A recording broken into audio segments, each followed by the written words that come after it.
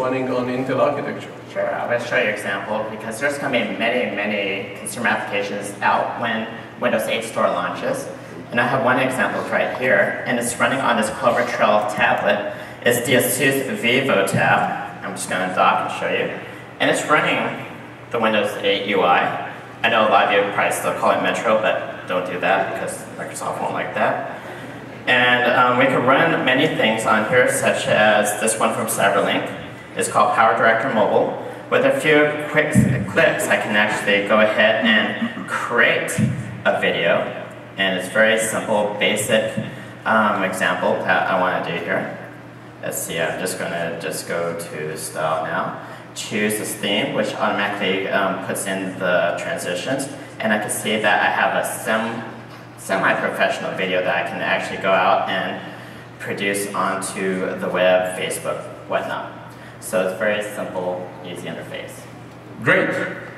What happens if I want to use the same application and run, will it run on an Intel Core tablet or convertible? Well, actually, there's a lot of things we show. Well, first I want to show you actually what it looked like if we run a Windows 7 app on a Clover Trail, because it is IA after all. And I would go ahead and go to the desktop, and here, it's our desktop we all know and love. I take up one of my Windows 7 apps, and there it is, right there. But now, since you asked about Core, let's go ahead and show you that. Here, I know that you had fun converting Ultrabooks over there. Well, I'm going to show you one of my favorites here. This is the Dell XPS Duo, and wham, now a tablet.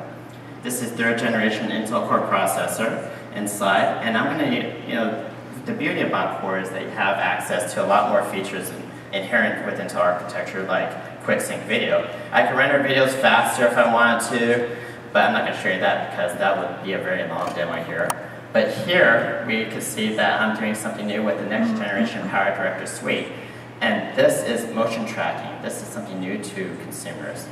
And what it's doing is actually going through and tracking the object throughout the video so that it creates a mask. And with that mask, maybe I'm not a big fan of yellow parachutes, but no problem. I could just go ahead and maybe choose, let's say, this yellow color right here. And then I'm going to say I want that to be purple. So now if I play that, I now have a purple parachute.